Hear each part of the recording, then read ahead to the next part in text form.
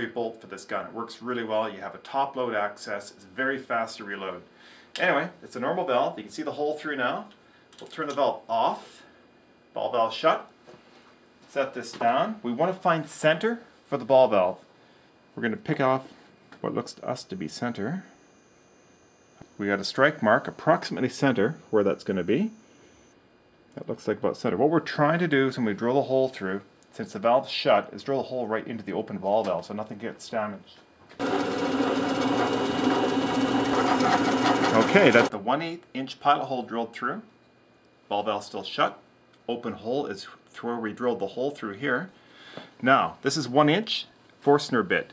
It's the safest bit to use and provides a flat bottom when you drill through. It's the only bit to use. You have to use this style. So we're going to drill that hole now. Feel free to use a vise if you need one.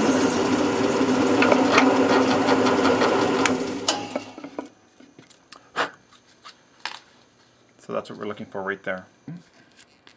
And it provides a clean hole right through with top access for loading. It's a really nice way to go.